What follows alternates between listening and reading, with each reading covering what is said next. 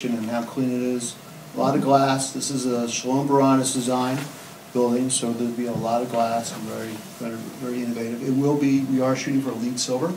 So, and Giant informed us they're going to shoot for LEED silver also, which is not an easy task for a grocery store, because you can imagine all the energy they use to cool their product.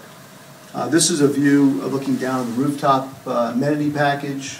This will have a demonstration kitchen, a communal with fire pits, outside space with fireplaces, grills, a lap pool. This is Armin's pool because he promises to go there and swim.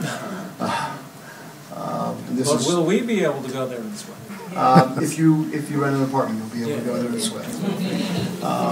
And then this is the view back towards the Capitol. So it does have some great views of the Capitol. And that's the same answer for Armin. If he lives there, he can swim. So I think he's thinking about moving there. And there's the fire pits. So a couple real quick things. We're also going to have a dog park, but I just wanted to show you one image of the hotel. So this is the hotel view. This is on 9th and O Street. Cambria Suites is a concept of Choice Hotels. It's their high brand, and it's actually a notch above a Marriott Courtyard, maybe a couple of notches.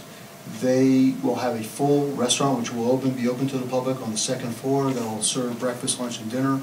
And it's Wolfgang Puck is their chef typically for this brand, for this restaurant. So we're very excited with outside seating overlooking 8th Street and also spilling out into the courtyard.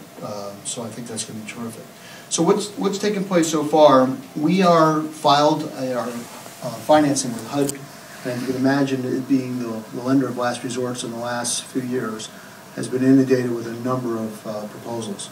We have been accepted. It is going into their central committee approval. Hopefully in the next 2 weeks we'll have our invitation.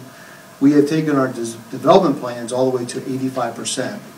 What typically happens in a development on conventional financing, we would have started by now, because you can start with your sheeting and shoring, and then you follow up with your full design plans.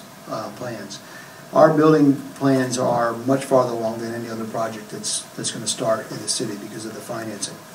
The city has committed to sell its TIF bonds and is actually going out to an RFP, and we'll be choosing bond counsel. Those bonds will be sold at the simultaneous closing with HUD financing, which we expect to be July, August of this year. Giant has agreed to stay open as long as it can, and even allow us to do some work while they're open and shutting down. As you recall, we're going to have a bus service to their other stores, and we're also going to pay for a Peapod delivery for the community for folks who can't get to the other store. So that will get more information out to the community about that and how we can make sure that everyone is still getting their fresh groceries while we're under construction.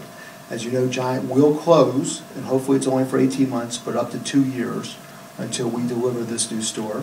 But we will do everything, and they will do everything to endeavor to make sure that everybody has access to some of their other stores. I think Tivoli and Rhode Island Avenue is going to be their primary location, so they're going to be bringing people to. We've also had to go through a 106 process, which we did. We were successful. We had pulled permits for the bracing of the old market building and the dismantling of the west wall for the rebuilding to accept the Giant. We have been negotiating with Park to finalize our construction GMP bid, and we're very close to executing our agreements with Choice and Cambria, which will invest another $50 million into the project to bring their hotel. And the hotel they've agreed and signed off on the first source agreements, and so has Giant. And we've also brought Bozzuto Management Company, which manages over 30,000 units on the East Coast, to come in and help us with the property management. And they are also going to provide us with, and they have provided us with pre-development and also construction administration. And they are actually, we are in discussions with 3 groups right now in bringing the 86 market rate, actually affordable units of the senior housing along with the first phase. So we're now in discussions with how to accomplish that. And I'm available, and Susan's available for any questions. All right. In the interest of time, unless the commission has any questions for Richard, this project is in my ANC single-member district. I move that Advisory Neighborhood Commission